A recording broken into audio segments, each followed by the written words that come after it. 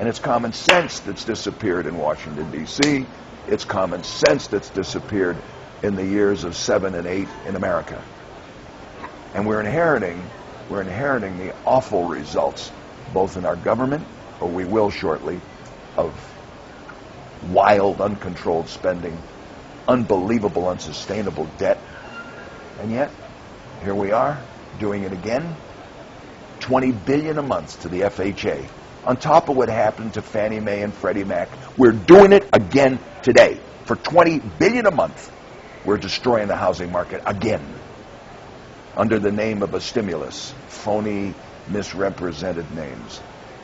Will you find common sense in Macau? You're getting a lot of criticism for wanting to move your headquarters there. Will it be? Well, when we say we're going to move our headquarters there, it means that I'm going to spend half my time there, and that we're going to spend more of our focus in planning for Asia from Macau. When I say we're moving our headquarters, we're splitting our headquarters is what we're doing. I didn't mean for people to sort of jump to a conclusion that we're all leaving Las Vegas. That's preposterous. No, but what we are doing is measuring our presence in China commensurate with the part of our business that is represented there, and the opportunities that I see far superior abroad than in America. What about the regulation and the government oversight in working there as opposed to here? Macau has been steady.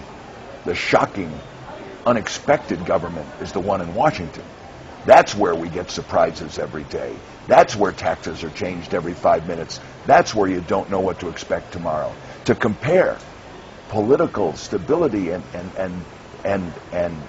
predictability in China to Washington is like comparing Mount Everest to an anthill. Macau and China is stable. Washington is not. Is there a businessman or a media person in America that doesn't think that that isn't frightened about what the next crazy idea is coming from Washington? The financial institutions, the cars, the businessmen, the taxes, the health care, everything is cuckoo, and God knows what's next. What's health care going to cost you?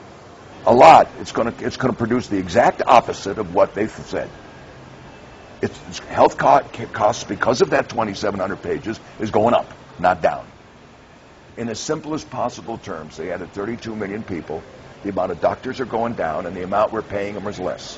When demand goes up and the supply of doctors goes down, what happens to the price?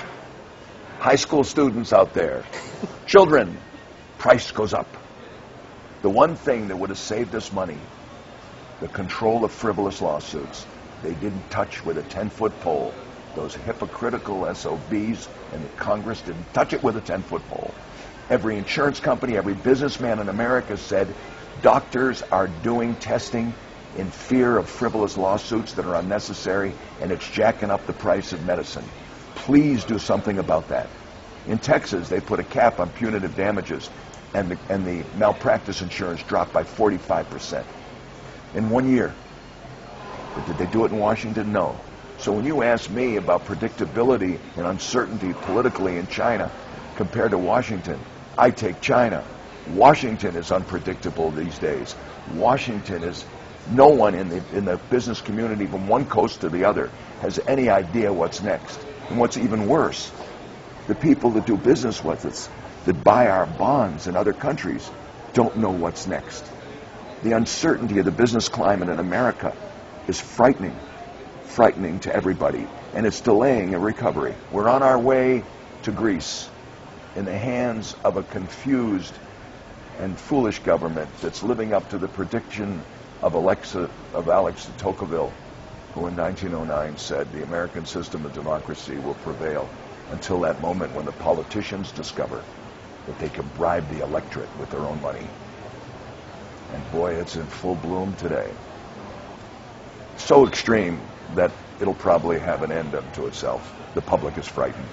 This Tea Party business is all about fear. There's a sense in the land of discomfort. There's a sense of fear that the politicians are ruining us. And the people are right. It's got to stop. It's got to stop.